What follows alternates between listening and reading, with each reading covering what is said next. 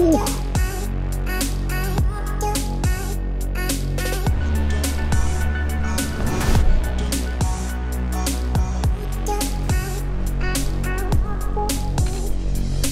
What's up, YouTube?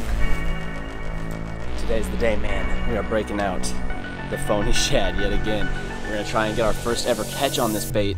Ryan Rigged is joining us on the action, as well as Outdoors with Chuck. They're gonna be here in just a minute. We're fishing some big fish ponds, boys, and we're gonna try and link up with one tonight. Recently caught a 5, maybe it was a 4, 5, I don't know. It was a big fish on a battle shad. We're breaking out the hard plastics tonight. Phoney Frogs, phony shad, man. Purple color, 20-pound fluorocarbon, 710 heavy swim bait rod, Tranks 201 bait caster. See if we can't catch the first fish. I'm literally just doing a 1 rod, 1 reel mission. I'm going to throw this until the sun sets. Here's Ryan Rigged right behind me. He's got a smile on his face because he sees this thing right here. He knows it's about to be a good night. We're going for PBs this evening. The man with the plan. Side note, I'm traveling very light. We got the GoPro rigged. I literally have just pliers in here.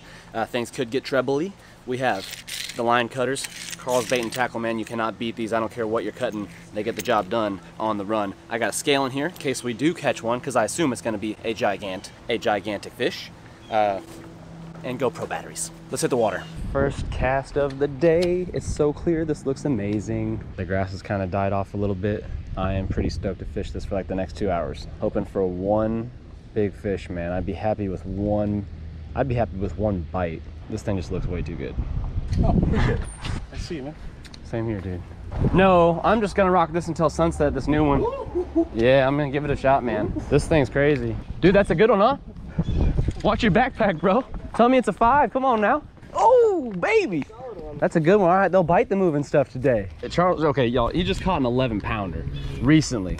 I could probably even overlay the little shot of that thing. I mean, it was a behemoth. Yep, 11-pounder. He's in a whole new league. I'm surprised he still fished with us.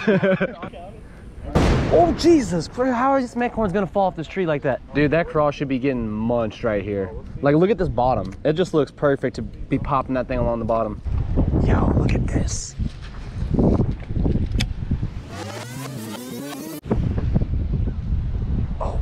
Oh, dude, Ryan, look, 2 3-pounders. Ryan, 2 3-pounders on it. Oh my God, bro. Ryan, go in for the kill. Dude, they almost smoked it. I should have popped it in their face. Maybe. I only got a chance or 2 with those. They're smart. When you whisper, I was just gonna tell you how well, I whispered that this looks perfect, and then I, yeah, dude, right through this grass. I mean, come on, this is the spot. There's bait fish in here too. I just saw a couple of gill or something, little gill.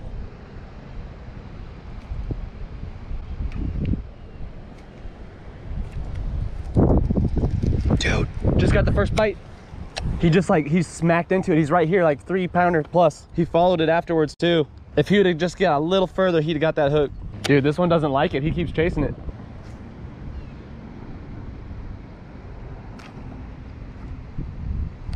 This is insane. They just they like butt into it. They're mad at it.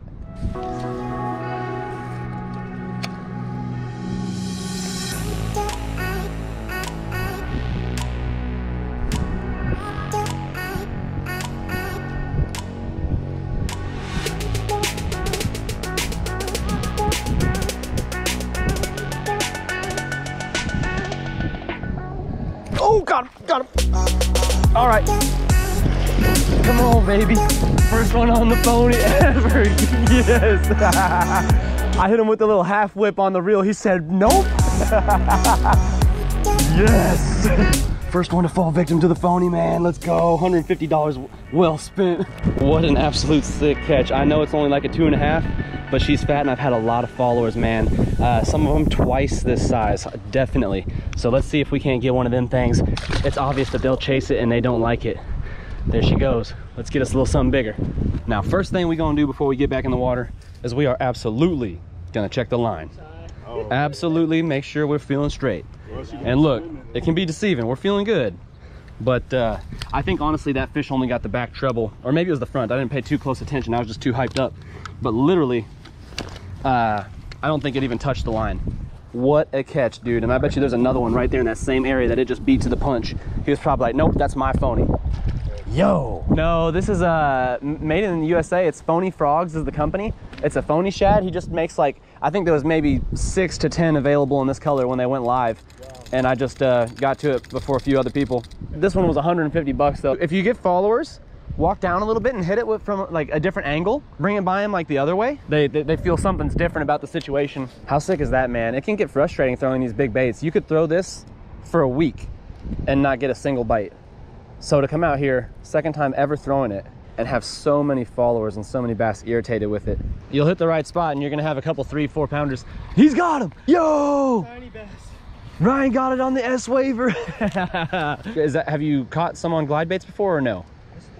That's the first glide bait fish? Dude, that's so sick. Cause you gotta get confidence up in the big baits. And like, I had no faith in glide baits until just recently. 3-pounder right here. He's coming up, he's coming up. He's on it. He's on it. He bit it. He bit it. Oh my God, there was 2. What is even going on out here? It's good that you got a different bait, followed up with something different, bright color. They will smoke that thing if they're not in a good mood. Here they come. Here they come. Did you see him bite it? Did you see him bite it? I see it now. Oh my God, he's on it. Jeez.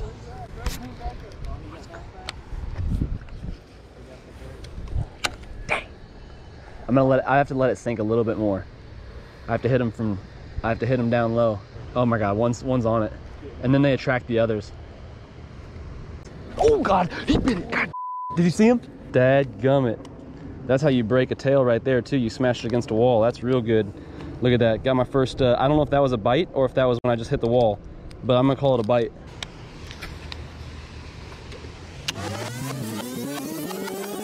Oh, get on, he sees it. God dang. Woo. He was on the bank and I kind of spooked him and I came right across him and he whipped at it. Not cool.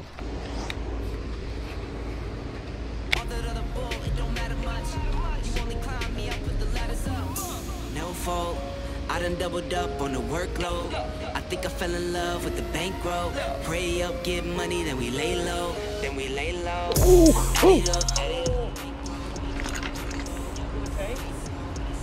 No. It's like 3 pounds. Dang it. Working it so slow right next to that little rock wall. He probably swam. I thought I had it. That was nuts. Just had another bite. No way. No, what? Dude, you found him. You found him. Ryan just went back to back on the chatterbait as soon as we switched ponds. No way. Okay, only 1 follower and bite over here at this pond. I'm gonna head back to the other spot, see if I can't get a couple more hits before we call it quits, man. Aha! Ryan's on with another on the chatterbait. After dark. Probably a couple more casts I better call it because I gotta finish up today's edit. Dudes, y'all, would you believe the action that we had at this little urban neighborhood pond on these gigantic swim baits today? I mean, it was absolutely epic. I found out a couple things. The Mojo bass rod is like for 1 to 4 ounce baits, and the rod tip was given a little bit. I mean, this is a heavy bait. I had it rigged up on this combo yesterday, but I decided we probably shouldn't chance anything, so I broke out the Fate Black Defy rod, which is actually rated for 4 to 8 ounce lures. So this thing's not even gonna be breaking a sweat casting this guy right here. I can really chunk it a couple extra inches as well just to get more distance. Let's say you get a bite at the end of the cast, you can also have a little bit more loaded up from a further distance, so hopefully you're able to keep that line tight, keep those fish penned, and land those bass. This setup right here is actually a Tranx 400, a lot more line capacity, more than we need down here in Texas, but whenever we do trips, we plan on using this for stuff like muskie. We might take this out to the saltwater, hit some stuff out in the ocean, and have some fun with this big old power handle, but it's gonna be perfect to creep this little glide bait right here. So anyways, we've got it on a more stout combo. This is 25-pound fluorocarbon. For us, with an expensive bait like this, the reassurance is great, but doesn't mean you ain't gonna lose it. Let me tell you what, if you guys wanna see us lose this bait, because we cast it off or something, or you wanna see a giant caught on it, or you wanna see us break it by accident, one of those things is gonna happen, man. So you absolutely gotta subscribe and hit notifications if you wanna see future videos with these swim baits. One more thing I wanna talk about before we weigh these, we're gonna save that for just a second, is confidence. Like when you throw these big baits, I was thinking every cast I was gonna get a bite. I'm like, this is the one.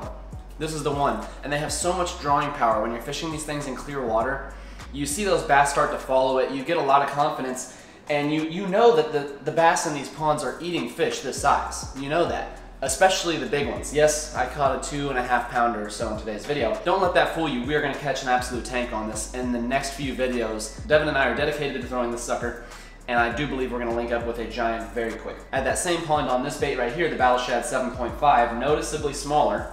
I pulled in a 5 pounder, or it was 4.5 or 5 pounds. I mentioned it at the beginning of this video. I caught that out there with Ryan rigged as well. Soft plastic, creep in the bottom, a little bit different technique. I casted it out straight to the center, let it fall, and I slow rolled it. This guy right here, a little bit more careful about letting him sink to the bottom just because I don't want to get snagged on a tree or something like that and not be able to retrieve this bait when I'm fishing off the bank. Now it's on a beefier setup, so hopefully we don't jeopardize this rod. This one we bought off Facebook Marketplace. It was our first ever swim bait rod. I want to say we paid $40 for this thing.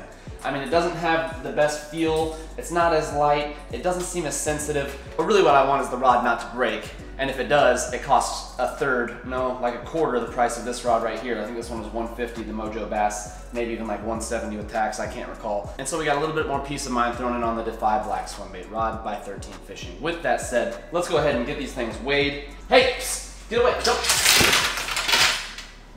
So you'll definitely see these baits break if you stick around for sure. We got 4 cats. It's more than enough to tear your up. Sick. Okay, we made it out alive. All right, y'all, first things first, what are we looking at on length on the Battle Shad 7.5? It is a crispy about 7.5 inches. Would you guess? What are we talking about on weight, y'all? 3.1 ounces. 3.1 ounces right here, y'all, which is about what they say it is rigged. I think they might have said 3.5. I've got it with a different hook here. This is a 10-aught flashy swimmer owner beast hook, so there's that. Now for the phony with the fresh scratch mark, man. What are we talking about here? We are looking at about an 8.5 inch bait, ladies and gentlemen. Let's see what we're talking about on the weight class. Oh boy. 4.5 ounces, so definitely a little heavy for the Mojo Bass and more adequate for that Defy Black swim bait rod. Interesting. There we go, man.